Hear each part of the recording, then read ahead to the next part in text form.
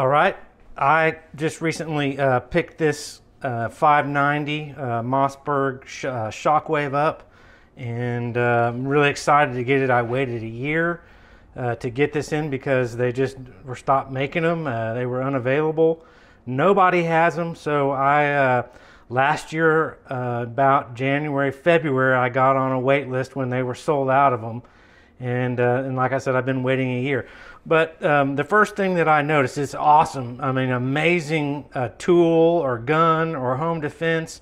But the grip, which I like the bird's eye grip, but it is a little slippery, and my hands get sweaty, especially in the summertime. So instead of adding Talon grips, or I searched to find more of a rubberized grip.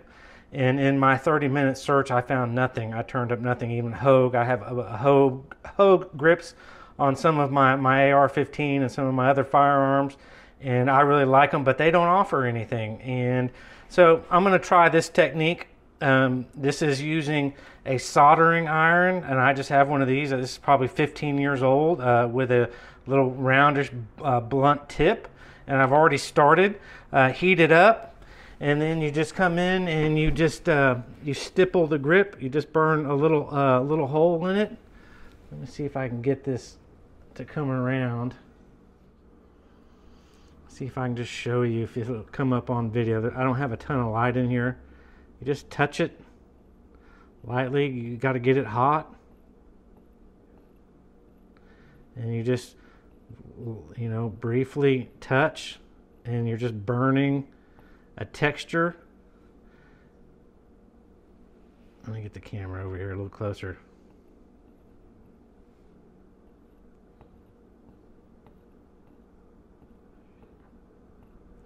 You just do this a whole bunch of times.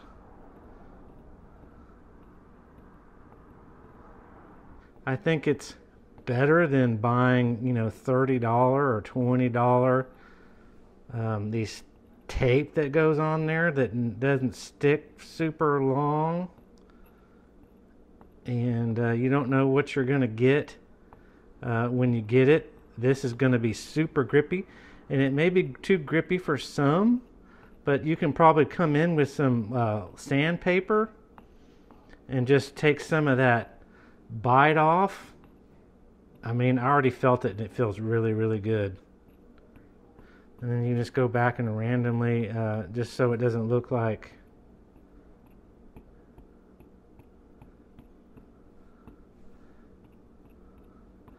you're doing a pattern. But and then I've just marked a line around the base right here, and I'm not going to go all the way around.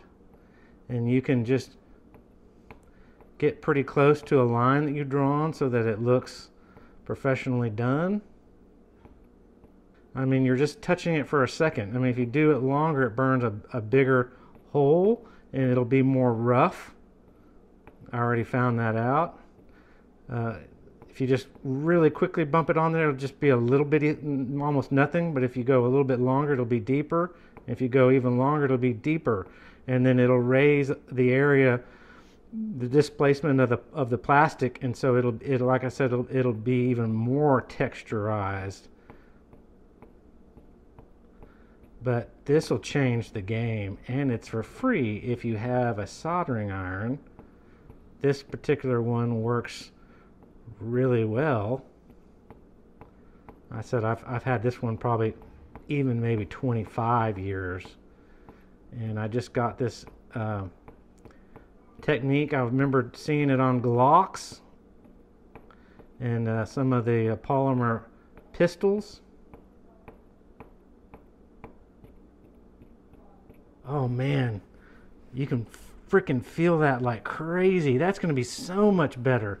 And if it's too harsh, like I said, you can go in with light sandpaper and sand that down. You could even probably go in with this tool and lightly do that, but that might come in a future video when I get more experience. This is my first time doing it, but I don't know if you can see that. Let me see how close I can get the camera and if it focuses.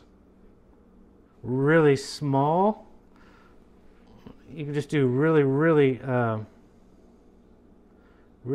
quick and small like that, and do it really small, and you wouldn't notice as much, but it will definitely texturize the plastic. So hopefully you found this video informative.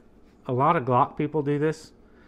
Custom people that customize Glocks, and they do that to the whole polymer frame, and it makes it look cool, and it gives it more grip for sure. Okay, I am done now with the complete grip.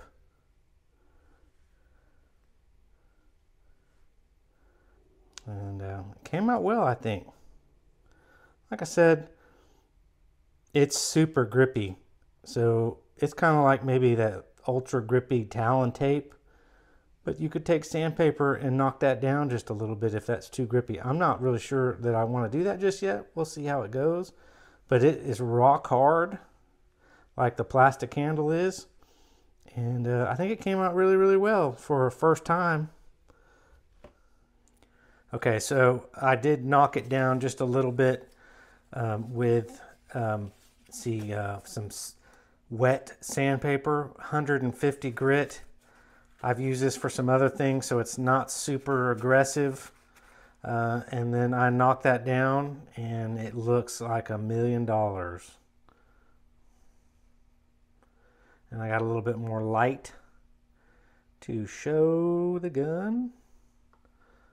But that's what it looks like.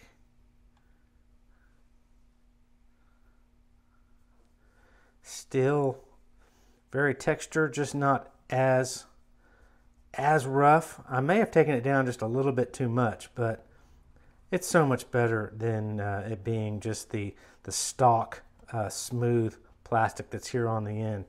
Way, way better, way more grippy. So I think you'll like it if you want more grip, and I definitely like it, so there you go. Other than that, thanks for viewing. Hope that helps somebody. Stokes the fire and gets some ideas pumping in your head, but I love it. It's going to be super grippy. Okay, bye-bye.